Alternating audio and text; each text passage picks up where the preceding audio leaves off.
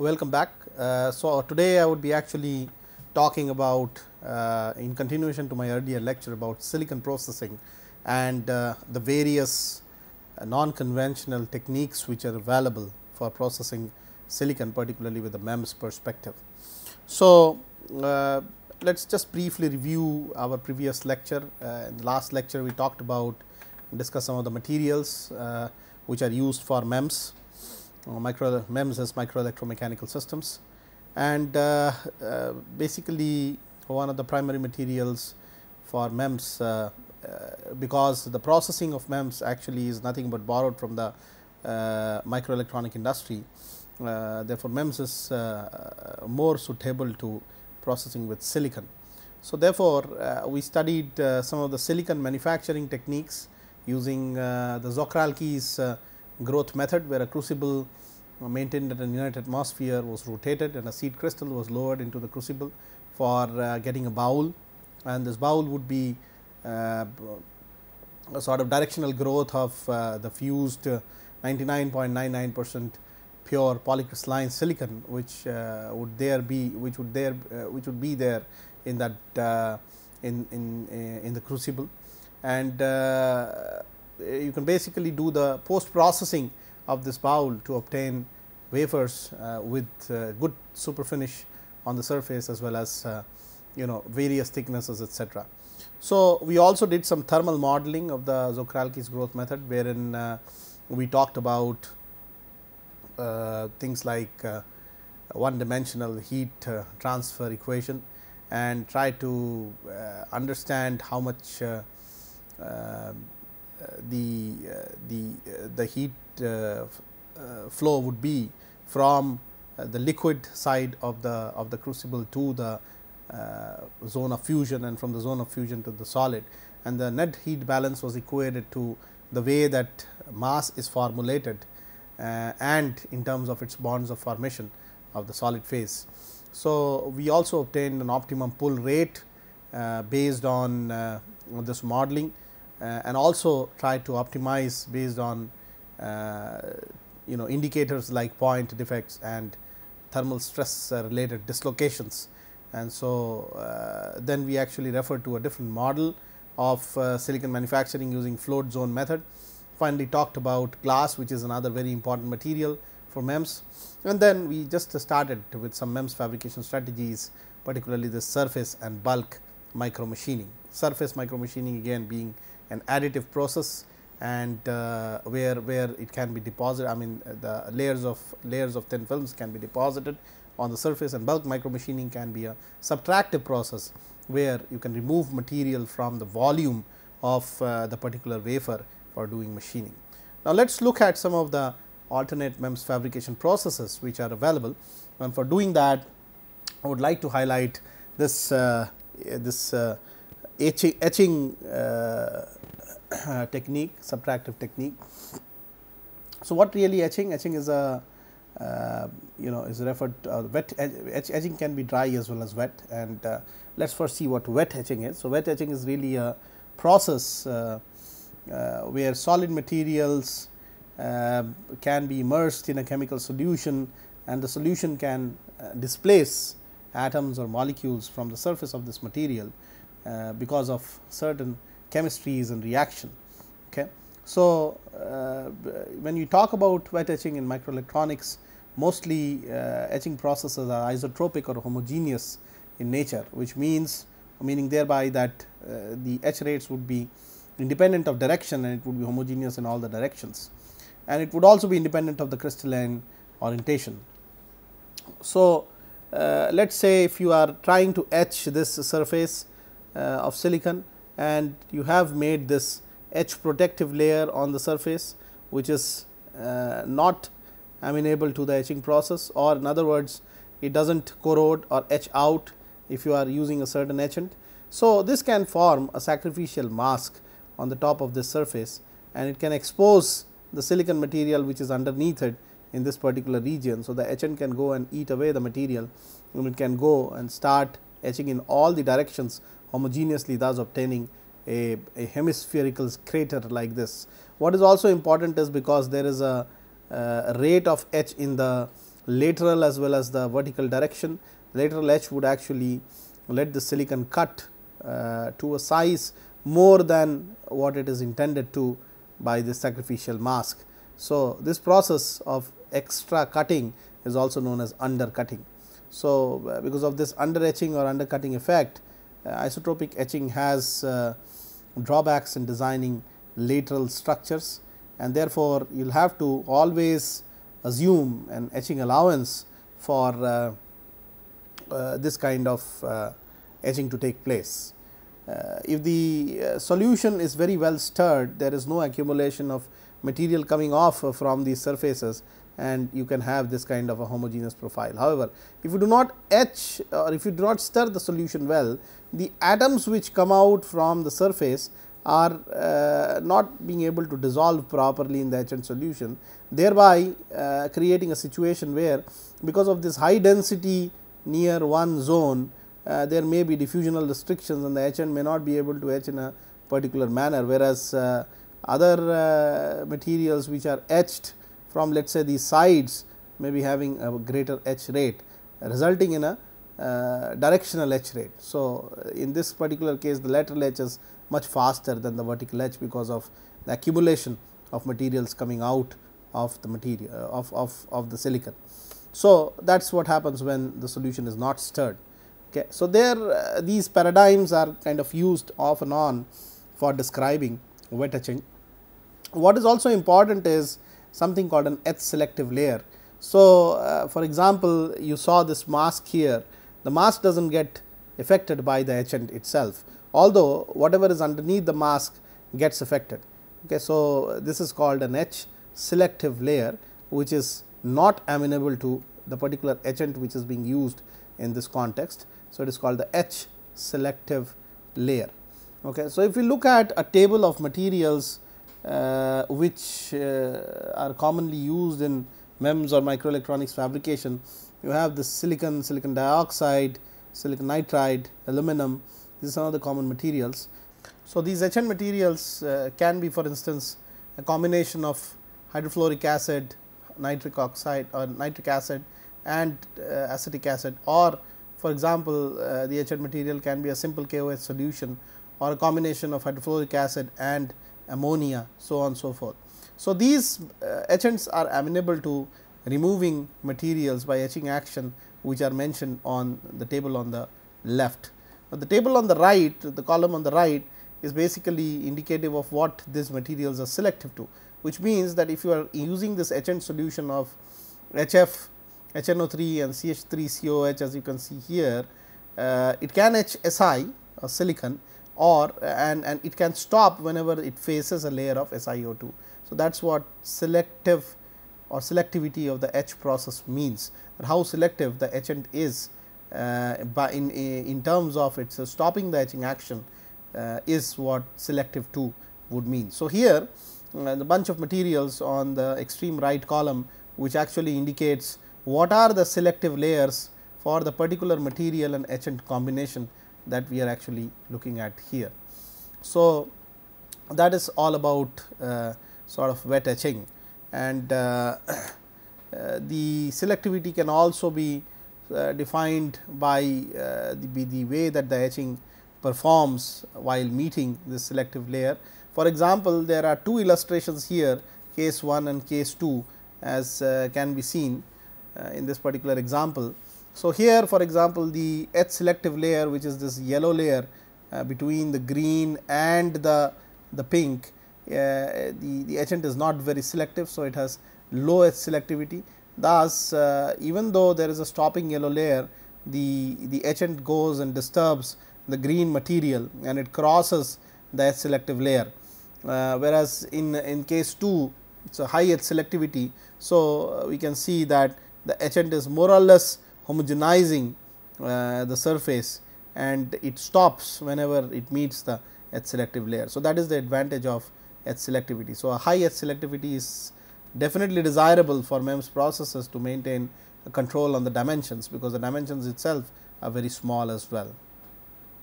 So, let us now look at some of the common etchants for isotropic wet etching, and this we had actually mentioned before. So, you have the material to be etched, the etchants which are used and what it is selective to, and this table has been well described before as well.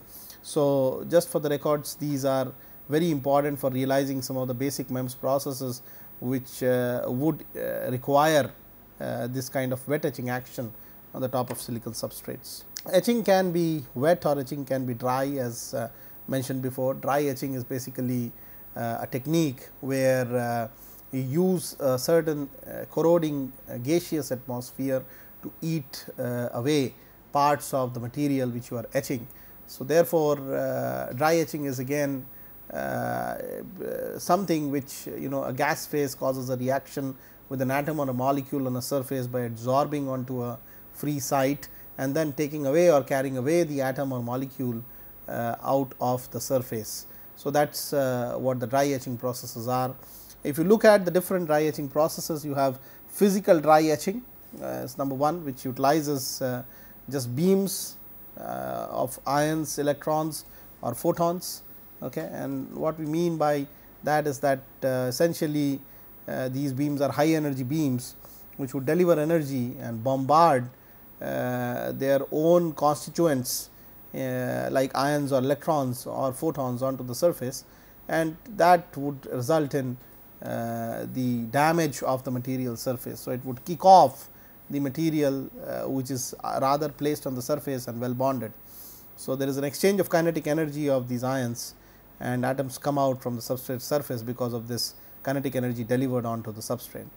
The high beam energy evaporates sometimes the knocked out material, and we will actually study in great details the mechanics of removal of material when we talk about the electron beam machining or e-beam machining. Some of the limitations that this process has, that it has a slow etch rate and it is not very selective, which means that it attacks everything that comes in its way, and it can actually damage the whole surface very rapidly, because of which there is nothing called an etch stop or a etch selective layer which you can use for this physical dry etching. Another very interesting effect here is basically the trench effects which is caused by reflected ions. So, this is illustrated here in this example, that if you have a pit of this nature and let us say you have a e-beam which is coming and hitting onto the surface and is trying to deliver some electrons. So, there is obviously a deflection or bombardment of the electrons which would actually go and strike the surfaces like this, okay, and the momentum is still not consumed properly and some of these electrons would bounce back, and so they would actually create a rough surface which is also known as the trench effects by the reflected ions or reflected electrons. So, that is an obvious disadvantage of physical dry etching. The other technique that we have is a chemical dry etching, where we are using a chemical vapor and promulgating a reaction between the etchant gas that we are using and the surface material. So, the etchant gas would chemically attack the material that you need to remove, and basically the gaseous products are conditions for chemical dry etching, because deposition of reaction products will stop the etching process. So, you have to be very, very choosy about what gases you are using for the chemical dry etching phenomena, and chemical dry etching is actually highly isotropic in nature, and it is similar to the wet etching because there is no etch selectivity whatsoever. The material, the gas phase which comes and etches away the material, the substrate surface is really not very well directed. It is like a vapor atmosphere which is attacking a surface into question, and so therefore, it is very homogeneous and very isotropic in nature. So, that is about dry etching. So, then there are other techniques, and before going ahead I would just like to illustrate some of the recipes of the dry etchant gases, as you can see here. So, here you have, let us say, and this is as far as the chemical dry etching process goes. So, the materials again are indicated on the very left column, and then there are these etchant gases recipes, like for example, boron tetrachloride and chlorine, or boron tetrachloride and carbon tetrafluoride, or BCl3 and CHF3. All these different combinations of gases basically etchants, or they act as etchants for the material silicon, and then they are again selective to SiO2, because there is some degree of selectivity that you can use in chemical dry etching, although the process is not very well directed and it is very isotropic in nature. So, these are some of these the recipes which you can think of while etching silicon or silicon dioxide or nitride or any other material of importance for the MEMS point of view. And the column here shows what these recipes are selective to, meaning thereby that a presence of this would act as an etch stop, and the etch will stop because facing of such a surface. Another very interesting example of etching is this physical chemical etching, which is actually a combination of chemical gaseous environment with some degree of mechanical or physical movement of the gases, and this comes into existence because of a form of or a state of matter called the plasma. So, as you all know, plasmas are nothing but made up of ions and electrons with a certain level of density of these ions and electrons across the bulk of the material, although the bulk is otherwise uncharged because you have equal number of positive and negative charges, but then these exist as ions and they can be driven to a surface and they can be used for carrying all these etchant gases or gaseous environment. So, if you can create a plasma and then create a chemical gas environment, then the directionality of the etching can be very well maintained, and some of these processes are very important from MEMS point of view. For example, reactive ion etching is a process where you create a plasma and the plasma is semi chemically reactive in nature. So, therefore, one aspect of the plasma is how the plasma comes and attacks the surface, and another aspect of the plasma is basically there is a chemical reaction on the surface which it attacks. So, therefore, the physical chemical etching referring to a plasma and a chemical reaction both taking place together. There are some other examples of these physical chemical etching, for example, anodic plasma etching, magnetically enhanced reactive ion etching, and we will do these different forms of plasmas in great details in a little bit later. Then the triode reactive ion etching and then transmission coupled plasma etching. These are some of the processes which can be categorized as physical chemical etching processes.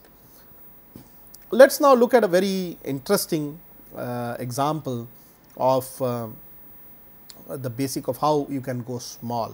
And whenever we talk about carving or creating thin features and structures, almost always the term which comes to our mind is photolithography. So, what is lithography? Many of you may have earlier done photography in your school days as a hobby, and in a photography what happens really is that you have a photo film, and this film is actually used to project whatever is there on the film using a beam of light onto a photo paper, and then once the photo paper is exposed, the areas which are exposed on the photo paper has a chemical reaction because of interaction with the photons, and you can actually develop it or dissolve this portion in a chemical solvent, and it results in creation of black and white pixels on the surface. So, that is what photography typically is, and especially in the olden days when digital cameras were not there, that was the only modality which was used for developing or printing of the photographs. Lithography is an identical process, only difference here is that it can be used at the micron scale, and instead of visible light sometimes we use ultraviolet radiation, which is very sensitive to resists, and the photo paper in a photography is replaced in a photolithography by something called a resist. So, let us see what is lithography in details. So, it is definitely the most important technique for fabricating microstructures, and depending on the energy of the beam, lithography techniques are quite divided into photolithography, electron beam lithography, X-ray lithography, ion lithography, so on and so forth. As is obvious, if you use light waves for doing lithography, it falls within the domain of photolithography. If you increase the beam energy, it falls within the domain of E-beam lithography or X-ray lithography and ion lithography. Ion lithography you can increase up to any extent by accelerating the ion using an external electric field.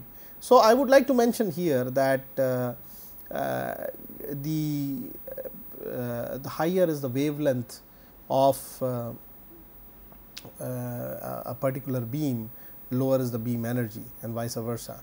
So, a high energy beam is typically characteristic of a lower wavelength, and the low wavelength means that you can actually resolve at a better sensitivity, and so if you go high on the scale you have better resolution of the system. So, as we all know, the very famous equation of diffraction of resolution theta, the angular resolution theta is actually expressed as lambda by d. Lambda of course is the wavelength of the incident radiation and d is the distance of the object from the telescopic eyepiece. So, basically as you see here in this example or in this illustration, if the lambda goes down or the wavelength of light goes down, meaning by thereby that the wave concerned wave is a high energy wave, then obviously the angular resolution theta will also go down, which means that you can actually distinguish between two objects placed by a closer distance more appropriately or better in a better manner. So, therefore, the resolution really depends on the wave energy, and so if you keep on pumping up the wave energy, the resolution thereby increases, meaning that you can be able to distinguish two objects by writing them together at a closer distance and be able to make independent objects out of them. So, the patterning process with photolithography is really limited to two-dimensional structures and features. It is actually called a 2.5D process because the thickness of the features are defined by the spin speeds of the resists that you spin on the surface, and you can use the XY 2D surface for doing the patterning in whatsoever manner you want. Therefore, you can only resolve at a two-dimensional level. So, this technique uses a photosensitive emulsion layer called resist, as I mentioned before. It transfers the desired pattern from the transparent mask to the substrate. So, if you look at how photolithography is placed, really there are three steps in which photolithography happens. One is the positioning process, where the lateral positioning of the mask and the substrate which is coated with the resist is made, adjusting the distance between the mask and the substrate. Then there is an exposure process where the optical or X-ray exposure of the resist layer is made, thereby transferring the patterns from the mask surface to the resist layer by changing the properties of those exposed areas. And then of course, there is the third step of development, where whatever, as just in photography, whatever has been imprinted onto the top of the resist from the mask can be removed by physically developing it into a etching solution, and whatever parts are exposed are either removed or they keep there, thereby formulating micro size features or vias, whatever is needed. So, if you look at photolithography in a step by step manner, really it is illustrated here as an example. So, you have a mask surface, as you can see here, this is the mask, okay, and this mask is actually made more or less using the power of ACAD or AutoCAD files, and they are printed on transparency or hard masks. And then there is a light source at the top here, what you can see. So, the light falls onto the mask and passes through the mask, and thereby whatever features on this mask are made for blocking the light would block those portions of the light, and whatever features are open, and light passes through them and falls onto the wafer, which is actually coated with the resist.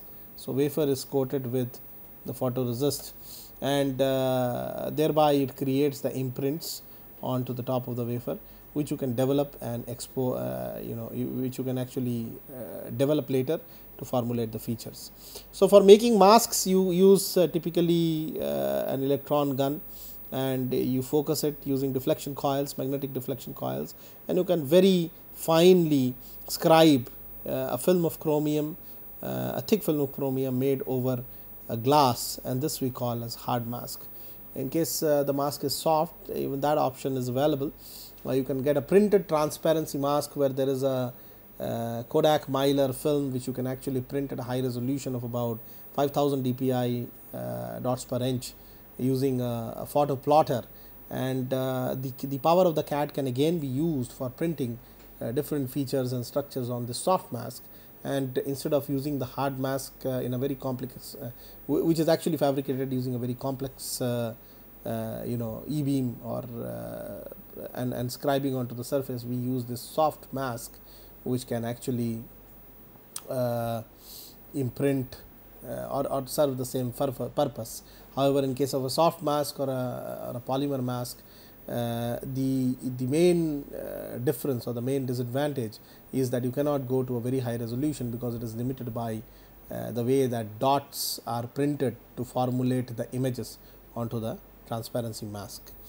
So, typically these are the processes that would be used for photolithography. You start with a silicon substrate and clean the substrate properly, sometimes using recipes like Pirhana or even AMD, acetone, methanol, DI water, and then after doing the substrate cleaning, you basically spin coat the resist, the photoresist, which is actually the polymer material which is photo exposable.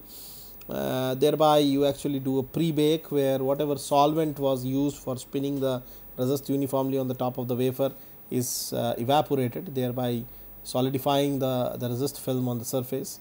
And then after doing this pre-bake, you do the exposure using the masking process of the photoresist, so that whatever windows have been made in the mask are kind of printed onto the resist, and then with this printed shapes you can do a post exposure bake where the resist is again baked at a certain temperature, so that the heat is acting as a catalyst there.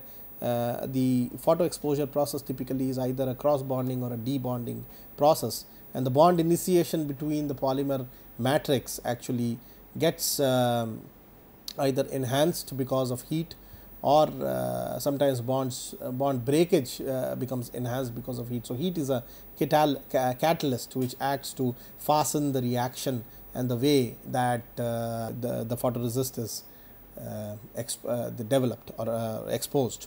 So, after doing this post exposure bake, you do the development of the resist by using a solution which is actually something which takes away the resist which is either exposed or unexposed depending on the type of the resist that we are using. And then after developing, you do another step of bake here, that whatever is remaining on the surface of the wafer can get properly hardened and settled, and also the developer can get removed from different places of the wafer, and thereby you get a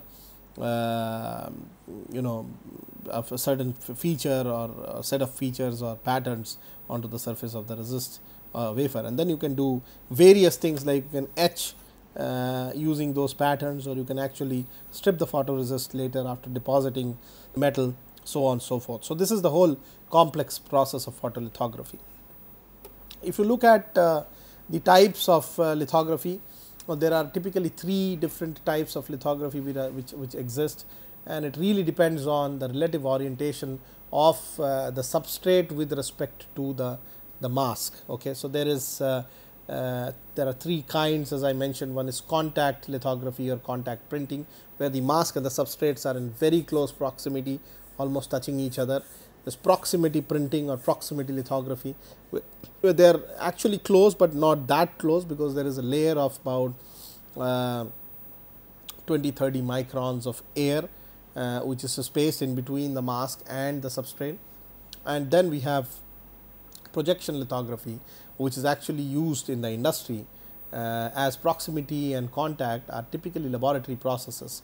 For high yield processes, there is always a disadvantage of resist coming in contact with the mask and going away. So, therefore, projection lithography is more or less used in the industry, where you have a mask at some distance from the wafer, which is again spin coated with the resist, and then expensive optics is used to guide the light, so that the diffraction effects can be minimized, and then whatever is projected from the mask, passing from the mask, is projected directly onto the resist film. So, in the first two techniques, again the mask is brought close to the substrate, as I have just indicated. Contact printing lets the mask even touch the photoresist layer.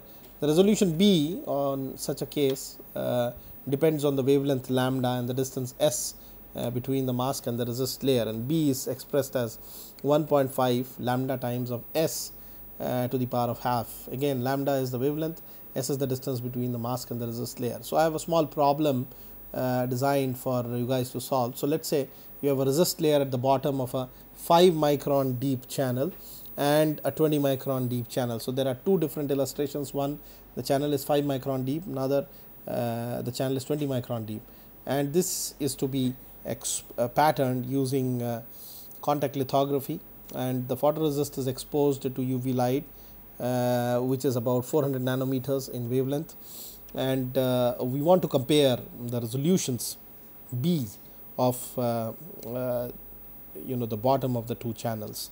So, in one case S therefore equals 5 microns and the bottom of this deep channel, and let us call it S1, and in the other case S2, the distance at which lithography has to happen is about 20 microns, assuming that the contact of the mask is actually at the top of the channel and the channel is below the mask. Okay. So, that is what we are assuming here. So, therefore, you will have the resolutions B1 and B2 as basically S1 by S2 to the power of half from equation 1 here. Okay. And therefore, this really is 1/4 to the power of half or half. So, therefore, the resolution in case of the 5 micron channel is exactly half the resolution in case of the 20 micron channel, which is illustrated here. So, therefore, as you are seeing here, the resolution B1 in the case of the 5 micron deep channel is better in terms of resolution distances, right. So, B1 is half the distance of resolution of the 20 micron channel, meaning thereby that deeper the channel, the blurrier will be the images. Therefore, the resolution would accordingly change. So, shallower on the channels or lesser the channel depths, the distance by which you can resolve two objects is lesser in comparison to if the channels are deeper. So, that is what is contact lithography. Typically, you can have the projection lithography resolution equation expressed in a little different manner. It is given by this lambda s by 2 and a, where lambda again is the wavelength, s again is the distance of the object from the masking layer, and then Na is basically the numerical aperture of the imaging lens system. Mind you, in projection lithography you have to use expensive optics for guiding the light, so that there is no diffraction effect, because it comes through typically very long distances from small windows. So, therefore, a projection lithography system would have a resolution B expressed by lambda s by twice the numerical aperture of such a system. So, typically there are two different kind of resists which exist, and this particular illustration here kind of shows what would be the role of the two different kind of resists. So, one is a positive tone resist and another is a negative tone resist. So, in a positive tone case, as you see here, you start with a silicon wafer and then you spin coat let us say a small layer of adhesion promoter, which sometimes sticks the resist onto the surface of the particular wafer, and then you spin coat a photoresist layer which is represented by this yellow color here, and then you selectively expose the photoresist by this masking strategy, so that you can have patterning of the resist in this particular manner, and so you develop away the unbonded portions. And so, in one case, which is the positive resist, actually the resist which is exposed gets debonded and it goes away. So, a positive resist is signified by making vias or trenches. So, that's what the positive side of the resist is. The negative resist is, on the other hand, a resist where wherever you are exposing, you basically cross bonding. So, therefore, it goes through the same cycles as you are seeing on the right side here. There is a adhesion promoter, there is a photoresist layer, there is a masking strategy which you have made, and then finally you are exposing selectively these portions, and wherever it gets exposed, the resist stays back because it gets kind of cross bonded, and so you can develop away the remaining areas. Okay, and so basically the features and structures are ones which are exposed. So, it is a completely different form of lithography. The masking would be different, everything else would be different. This is SU8, is not S1813. So, therefore, with these two types of resists, in one case you can actually get features and structures like vias inside the resist. That means, wherever it is exposed, it goes off on development, and on the other you have structures and features and micro features actually itself, where there is cross bonding, and wherever it is exposed, it stays back, the remaining portions go away. So, a combination of both these resists would play a major role in building up micro systems, as we will see in future lectures to come. So, that is about photolithography. Now, let us look at a little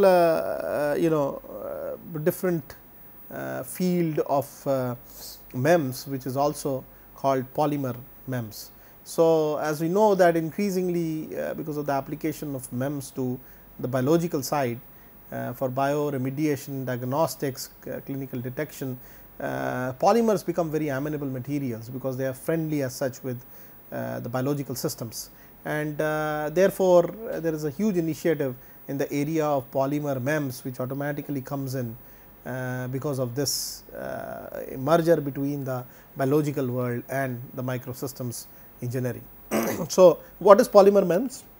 Polymer MEMS is, of course, the application of polymers to build micro features and structures, and this is basically owing to the friendly nature of organic surfaces and interfaces to biological entities, as they can identify. Most of the biological entities themselves are organic in nature. So, they can identify each other very well, and so they are very friendly with each other. So, their behavior could be absolutely normal if they meet surfaces or systems made up of polymers rather than inorganic materials. So, if you look at some of the materials and their properties, particularly talking about polymers. So, in addition to silicon, whatever polymers you are using must have this property of biocompatibility. It should be ideal for biomedical devices. The polymer should be transparent within the visible spectrum. It should be rapidly fabricated. So, the fabrication strategy should be very rapidly be able to develop. It should be photo definable, which means that you can actually expose it, and based on that you can define the features and structures in a manner, and then it can be chemically modifiable. So, these are some of the desirable properties that would be in polymer MEMS, that it has biocompatible, it is optically transparent, it has properties of rapid fabrication, it has photo definability, okay, and then chemical modifiability. And if you look at some of the choices that the polymeric systems offer with one or more of the properties indicated here, there are polydimethyl siloxane. Of course, it is one of the very fundamental materials used in the biomems domain. Then you have hydrogels. Hydrogels are very highly cross-linked network of polymers, which has the capacity of absorption of water or some other specific pH materials and expand to almost 4 or 5 times its own volume. So, that is how hydrogels are very important. PMMA, which is an E-beam resist, again polymethyl methacrylate, is a very useful MEMS material for purpose of micro nano work. And then, of course, Teflon, which is again highly hydrophobic in nature, with a contact angle of around 120 degrees or so in the room temperature. And then, of course, some of the polymers like SU8, S1813, these are the classes of polymers known as resists. So, all these are some of the choices that polymers have to offer for with one or more of the properties that have been indicated here.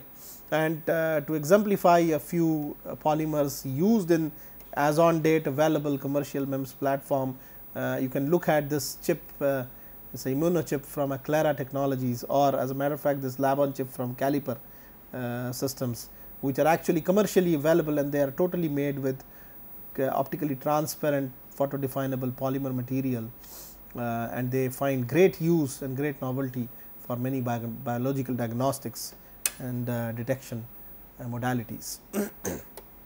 So, let us look at now some of the fabrication strategies and methods which can be used with polymers, and we really classify these polymers as soft materials by virtue of their properties. You know, it is they have a sort of softness, you know, in terms of strength when you consider these polymers. So, that is why they are called as soft materials, and the soft material domain also includes biological materials apart from polymers. And all these fabrication is has really started from Whiteside's group, which can be called the sort of founder of how to fabricate some of the polymer MEMS. And the domain of process which is used mostly for the fabrication of this soft material is also known as soft lithography, just because you are using soft polymers, and you have to use one step of lithography which can be then used, you know, the mold that you eventually create can be used many times to have you know, the soft material again and again molded across that mold. So, you have one step lithography followed by soft material driven micro molding, which would result in features and structures at the micro scale, and you can prototype it very rapidly as well. So, some of the soft lithography techniques, of course, replication and molding is a major technique, again developed at Whiteside's laboratory. Micro contact printing, again micro molding in capillaries, micro transfer molding, solvent assisted molding, micro molding, and then these two processes, dip pen lithography and compression molding, which includes hot embossing or injection molding and inkjet printing. These are some of the methods which can be classified under the domain of polymer MEMS. Okay. So, soft lithography is a class of processes, compression molding is another class of processes, and then inkjet printing is the third class of processes. These are some examples of what can be done with polymer MEMS. For example, this is an illustration of how PDMS doped with a Fe2O3 particle can be used to make these high aspect ratio structures. So, these structures must be about close to 20-30 microns high and maybe about 2 microns in diameter, and these can be used as tentacles.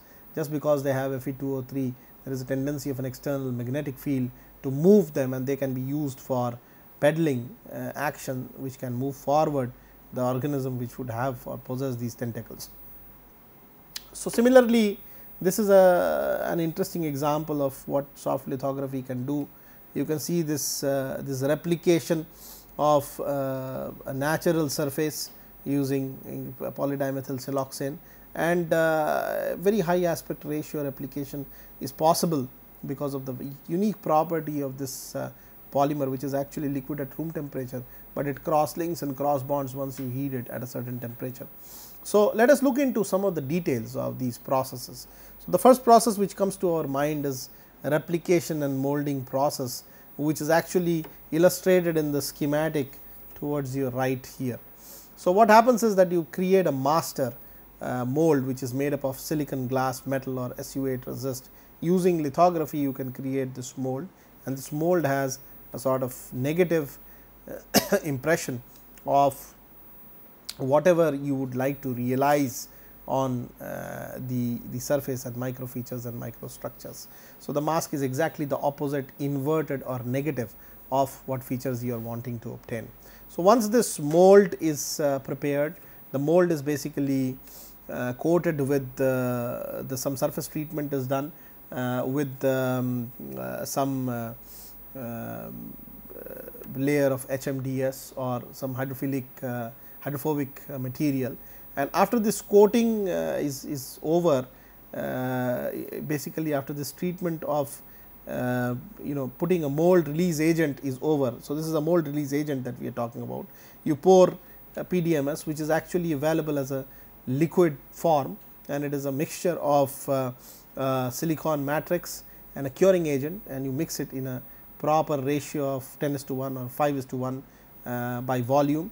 And the curing agent basically ensures the cross bonding between the silicone rubber of the material. So, once you pour this polymer on the top of this mold, which already has been coated by a mold release agent, you heat cure this PDMS for about 60 degrees and about 1 hour, so that it gets finely cross bonded.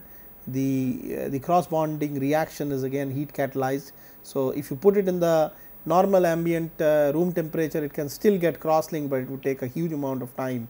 So, in order to accelerate the process, you have to actually heat cure it. Apply heat is an equivalent of applying catalyst, and so it gets into a rubbery form. And then because the mold release agent is already there on the mold, the rubbery form can be withdrawn from the mold without any much problems, and then you can have the exact negative of the features which were there in the mold imprinted onto this PDMS. So, it is like a rubber stamp that you are making in this process. And then you have to be little careful, because PDMS is a soft material. So, there are issues of aspect ratios where length and width can be very critical, which you have to. So, if it is a high aspect ratio, then there may be a tendency of these features to kind of stick to each other as you remove them from the mold. If it is a low aspect ratio, that means the the height is much lesser in comparison to the width. There is a problem of the PDMS sagging down by its weight, and then closure of the feature or structure can be achieved this way. So, therefore, you will have to be careful about these two phenomena, pairing and sagging, because of the soft nature of the PDMS material. But again, it is a very useful process where you can actually make a a replica which can be having structures and features of the size range of about tens of microns onto the surface, and you can use it as a stamp. You can do a variety of other processes based on that, and it is one of the fundamental processes in soft lithography, this replication and molding technique. It is very easily doable in any laboratory with just a little bit of infrastructure.